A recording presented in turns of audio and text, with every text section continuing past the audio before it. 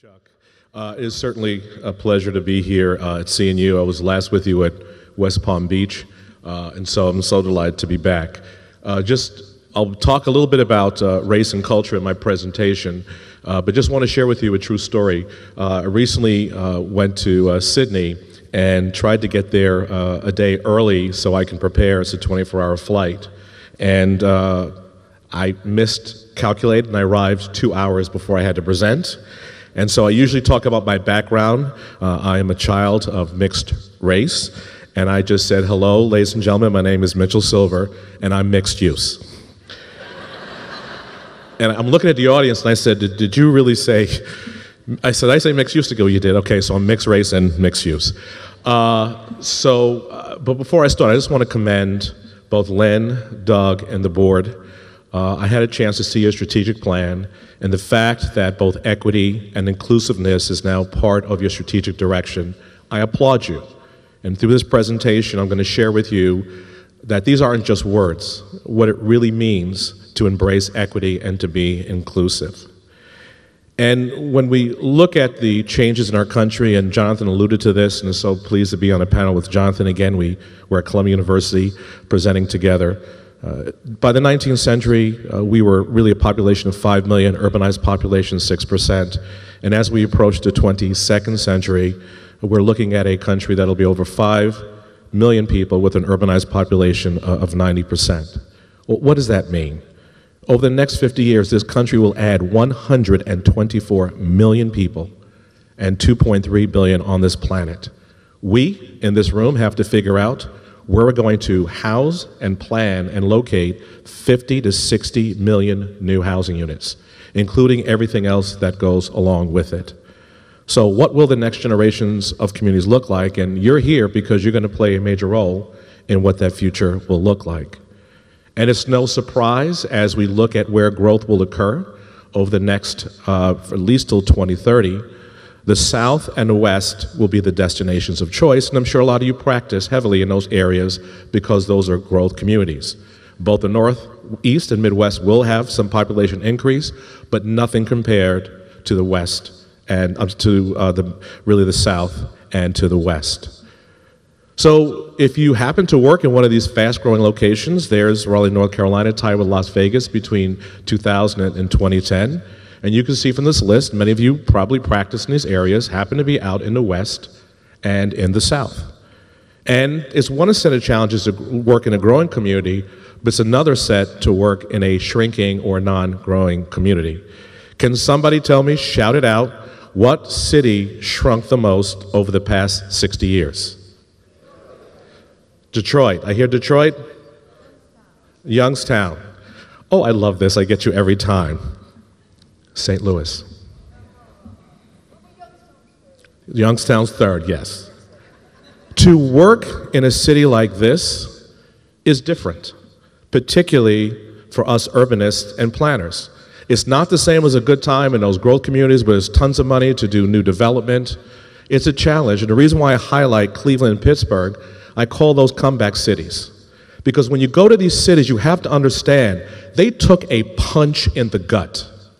Families were destroyed. In Pittsburgh, people lost 200,000 jobs over a 10-year period, and they lost their identity as Steelers. When you go in there, before you even start designing, you have to understand how the soul, the spirit of this community was affected, the abandonment, the disinvestment that they had to go through before you even put pen to paper.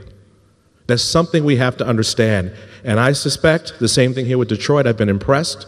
We have to understand what actually occurred here in this country, in this state. So when we look at the challenges of the 21st century, I have to tell you, some of the challenges and emerging issues are brand new. They never happened before. So many of you in this room are going to have to deal with some issues that you've never confronted. You cannot Google to find the solutions to this problem because they're brand new. As I go down the list, these are challenges, and the ones that I've added, I've had a longer list, but I've now placed equity, income inequality, affordable places, and gentrification on that list, even though gentrification has been on there for a while. These are the issues that are going to find the work that we do for at least the foreseeable future. And a big question is, it's not just about what's next, but more importantly, who's next. We now have a new reality in the US. There are more older Americans, and by 2050, the age of people over the age of 65 will increase to well over 50 million Americans. We're seeing it just triple in terms of size. More diversity, more multiculturalism, more people with disabilities, more multi-gen households. But one of the real game changers besides just having a non-majority of race country by 2044, but by 2030, the majority household in the US will be one person. Not a family, one person. That's dramatically changing how we're designing our communities. And so if you look at household change, look at the dramatic drop from the year 1960 to the year 2025. 72% of our households will have no children. And so it's going to start to change the way we plan for our communities, and a lot of you are already aware of this by having more compact, more walkable places to live, but it is changing dramatically. So I'm going to share with you very quickly what is happening by way of race. I'll go from 1980 to 2040 to show you what is happening in terms of the diversity of our country.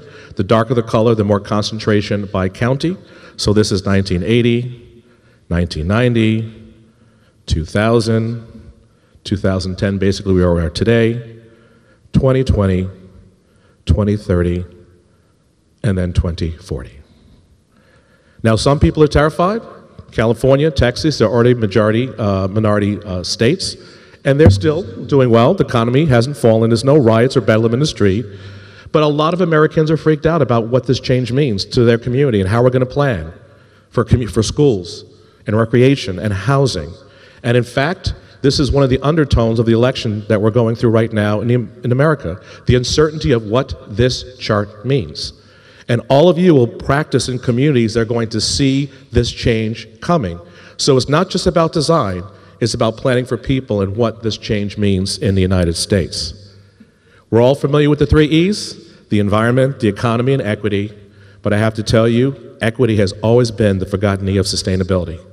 And I would always challenge people, if you do not include equity in your sustainability efforts, don't even use the word. It's 3 E's, not 2. So that is why I applaud CNU for pursuing equity as part of your new strategic direction. So exactly where did this word come from and how has it evolved over time? Believe it or not, from the very beginning of the planning profession in 1909 at this incredible conference, there was a battle between Benjamin Marsh, a social reformer, and Frederick Law Olmsted Jr., the son of Frederick Law Olmsted. Benjamin Marsh was a social reformer, wanted to make sure that people were in the organizing documents for the Planning Association, and Frederick Law Olmsted wanted cities to be more designed better, less chaotic, and provide orderly growth. There was a battle between the two. And the architects and designers won, and the profession split. There was those that pursued social issues and others that focused on design and spatial issues, and there was really not a reconnection until the 21st century. It tried to rear its head again in the 1960s with the Civil Rights Movement, and again in the 1990s due to social equity and social justice, but it wasn't until the Great Recession, when it now affected race and class, not just people of color, for the first time this issue of equity finally came to the scene, and now people are taking it seriously because people lost homes, lost jobs. People of all races and colors could see what an economic recession can do to their life. When I mean equity, it means fairness.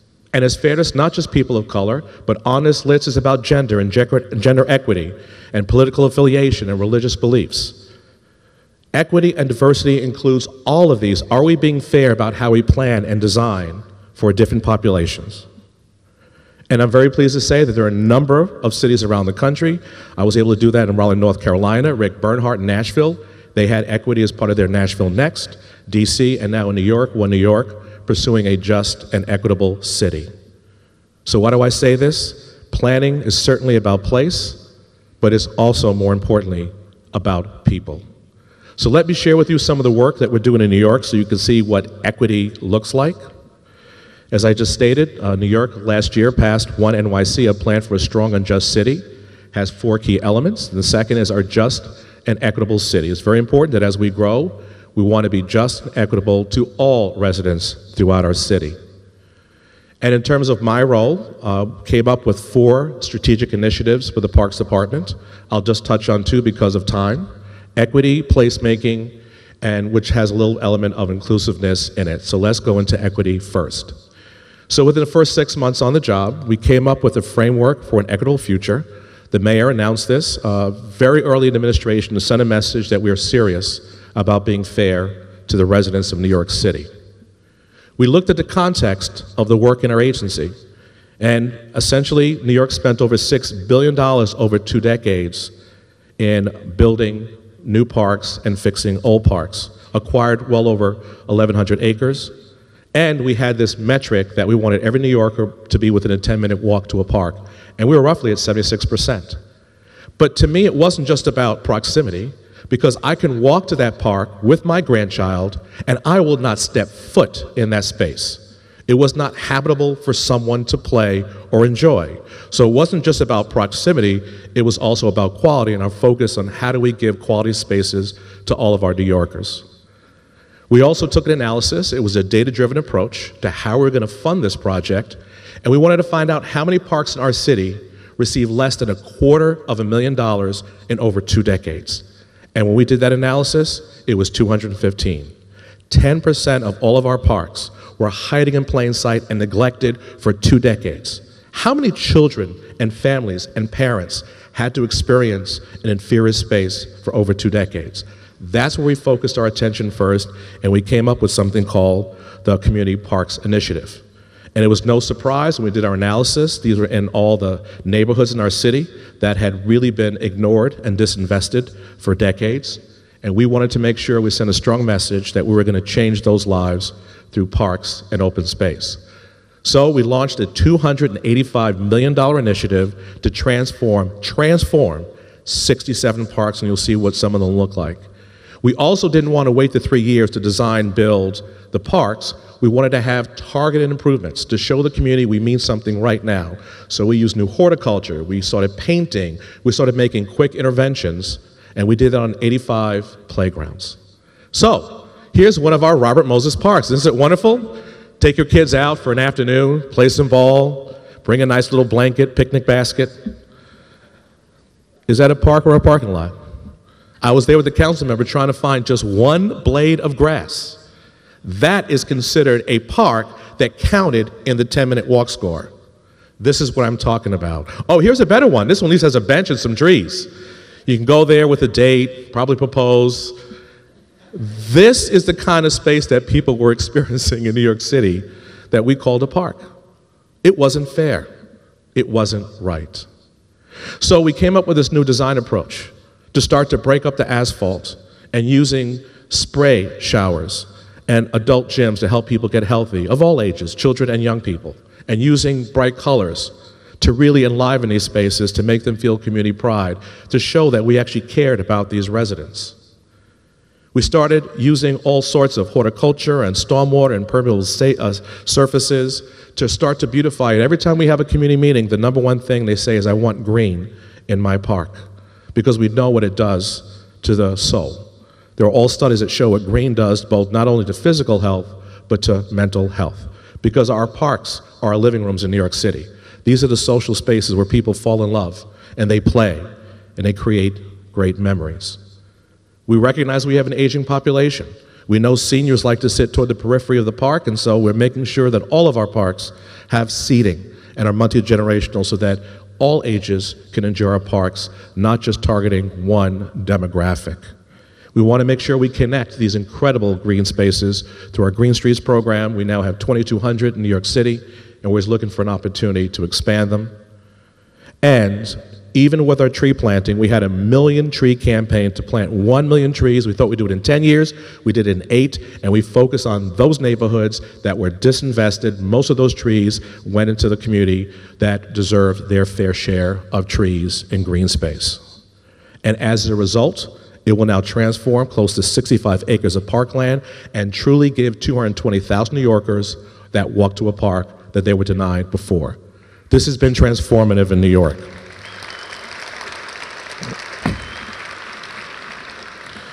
Now, let me shift gears. to planning and placemaking and being a planner. I'm the first planner to ever oversee the Parks Department in the history. We don't count Robert Moses. We're not sure what he was, but he certainly wasn't a planner. And so coming on board, we introduced planning and placemaking, and everybody was like, what is that? And so we're able to have a conversation about what it meant for planning and placemaking. And my perspective, we talked about experience of place, memory of place, and authenticity of place. Now, I don't have time to go through each one of these, but I will talk about experience shortly. But in terms of memory, I told my staff we have about 400 architects, landscape architects, and urban designers that I employ. And I want to let them know that parks are places of memories, where people had birthday parties, where they proposed, where they learned how to ride a bike or swim or play. We want to be able to create those new memories for some of the newer generations. And so it's very important that we understand the importance of memory of place. And when we are looking to plan, we look very carefully at the different generations. And I want to make sure that, well, just so you know, there are 6 generations living at any given time. And I know that everybody in this room is on this list. If you're not, you're dead. So I do know that you're on this list. But it's important that when we look at these 6 distinct generations, that their values, needs, and aspirations drive consumer preference and market demand for neighborhoods, for communities, for parks, and for public space. And so I don't just listen to who's in the room. We make sure at every meeting that we cover all those different generational groups, and if they're not present, we'll reach out to make sure their voices are heard. They all need to be heard. Because in New York City, well over 60% of our X, Y, and Z generation are under 50 is really the majority of our city. And we just want to make sure that those who are older and have concerns about what we're doing will not dominate the conversation. I don't plan for who's in the room, we plan for who lives in the community. So if we look at the different generations, the previous generations were consumers of goods. The younger generations are consumers of experiences. So I challenge my designers to not just be designers, but to be experience builders. Because that's why people visit places, go to parks, go to retail centers, because the experience they get as a result. And so that is something that we challenge ourselves, that what is the experience? And in fact, I kind of made a joke when I was in Raleigh, but people got so excited. I said, you know, we don't go downtown, we don't want to plan based on land uses. We want to plan based on experiences. Who visits downtown to see land uses? Come on, let's go check out those residential land uses. It's about experiences. And we want to make sure we plan that way. And so here's the High Line, some young people sitting on a bench looking at cars go by. Why are they there? It's the experience. And it's one of the hottest destinations on the High Line. And we want to make sure that we capture that place and that experience so that we can have people coming back more and more. Here's one from one of my heroes, Jeanette Siddiq-Khan, over here in the room. Can we just give her a round of applause?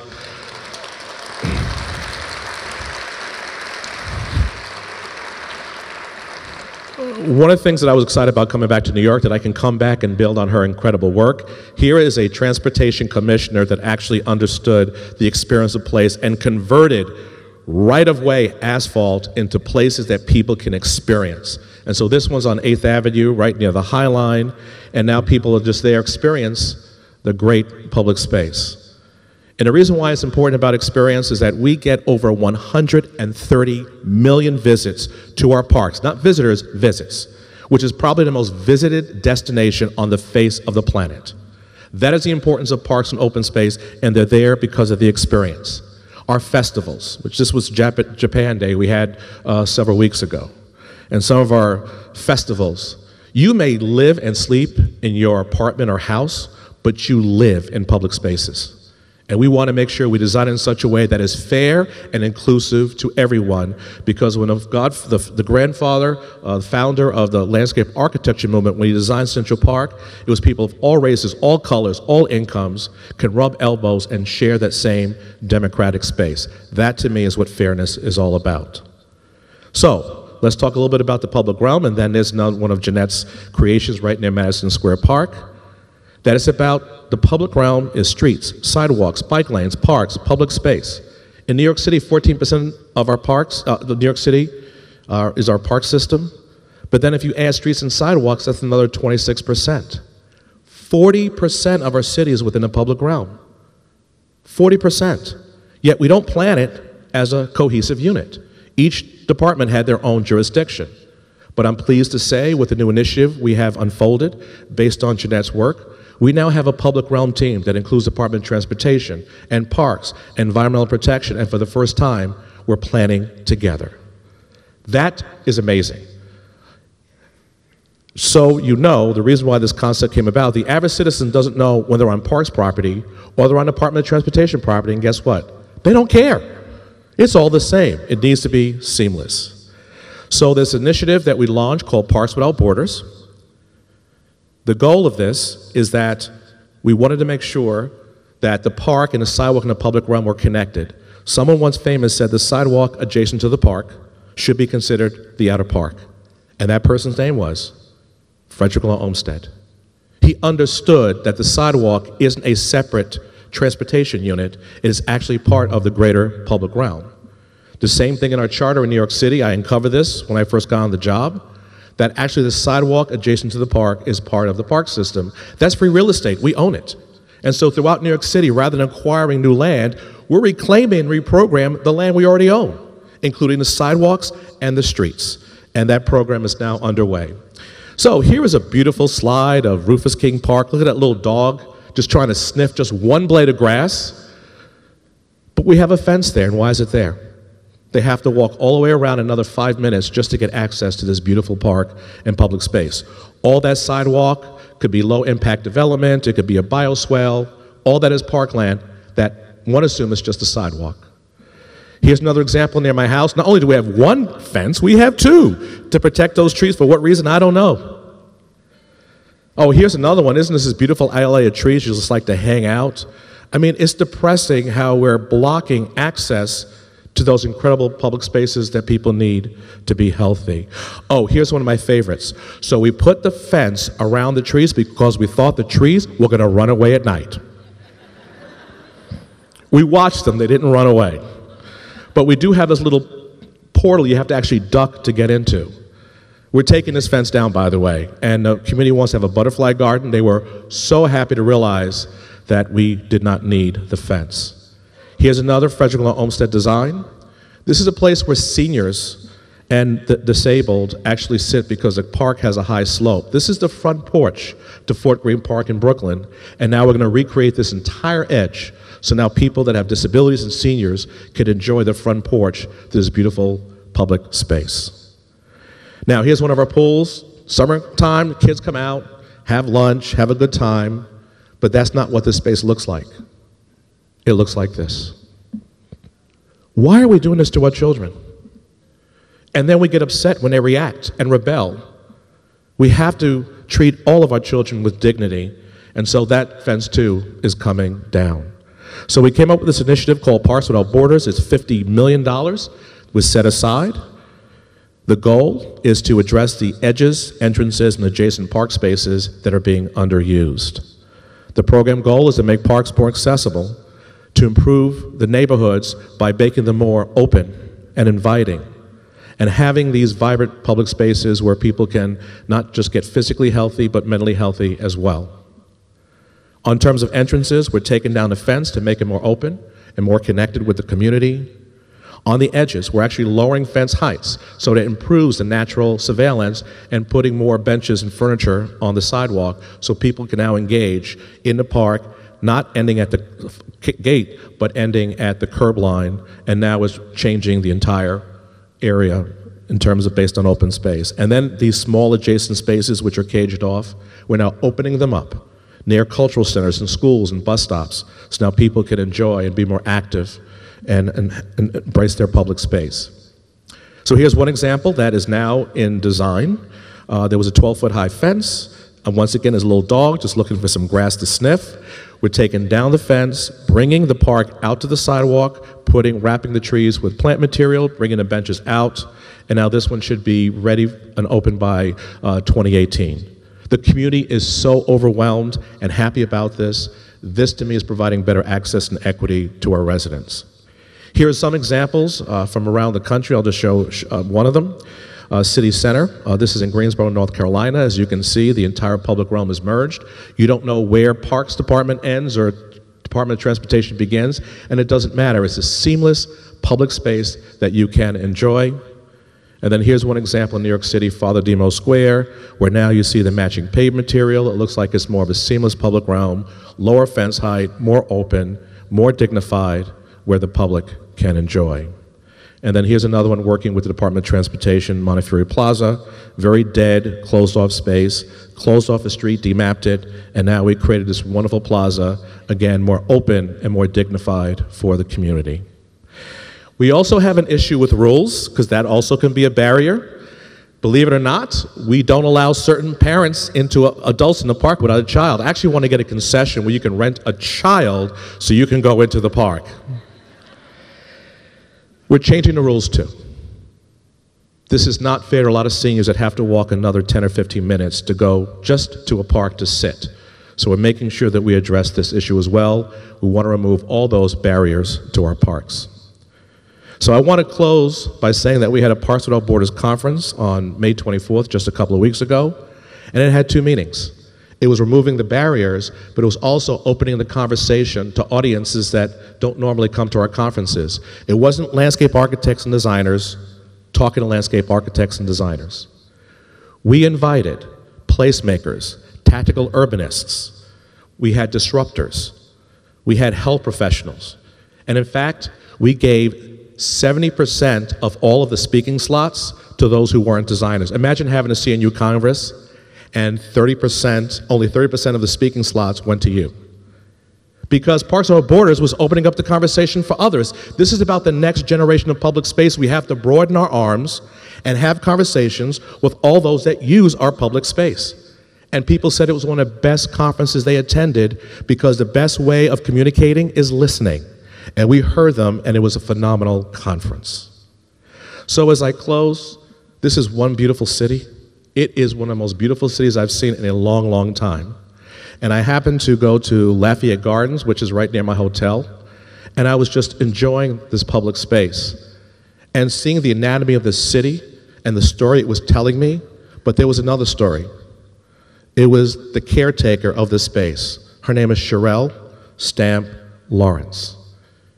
And she told me something all the historic tours could not tell me. She grew up in Detroit. She moved to Cincinnati. She came back because she loved this community so much. She was a volunteer and an ambassador, and she let me know the real heart and spirit and soul of this community that I would never get from looking at a design manual or going on an architectural tour. There's something about the anatomy of a place, but there's something about the soul of a place. And I'm walking around, everybody's telling me good morning and hello. I'm like, what is up with Detroit? Did you notice that? Everybody's like, hello, good morning. You know, why are you so happy? They love this place.